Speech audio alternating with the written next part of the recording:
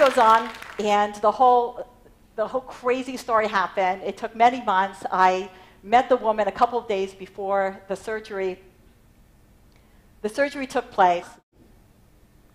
And I have to tell you, this was the greatest experience of my life.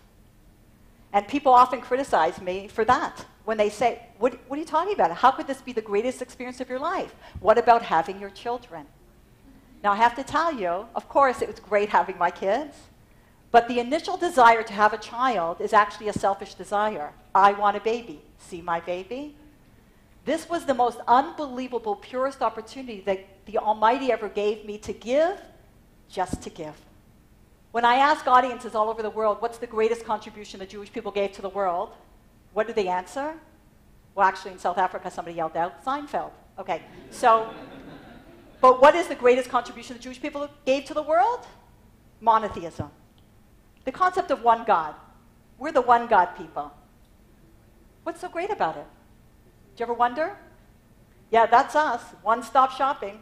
If this is the greatest contribution the Jewish people gave to the world, we should understand what's so great about it. In Greek mythology, God of love, God of commerce, God of weather. You got a weather problem, go to the weather god. A love problem, go to the love god. Specialized gods. What would be wrong with specialized gods? We have specialized lawyers today, specialized doctors. What would be wrong with specialized gods? Abraham stood up against the whole world and said, one must be a Jew. One, what's so great about it? When you have a God of love and God of commerce and God of weather, they all have certain attributes and certain lacking. One God means he has it all.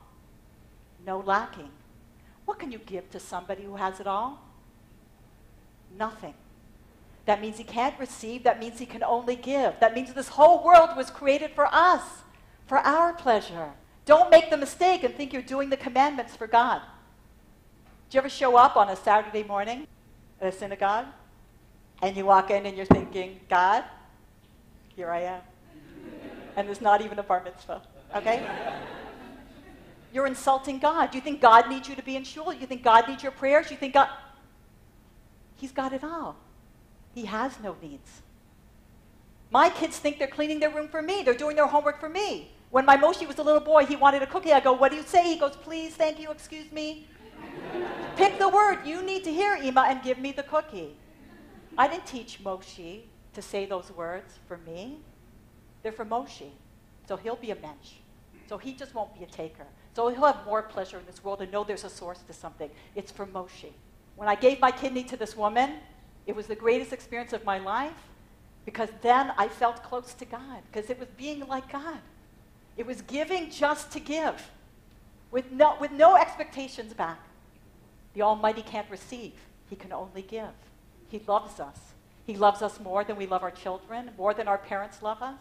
He gives us these relationships to give us an inkling of what it means to love us.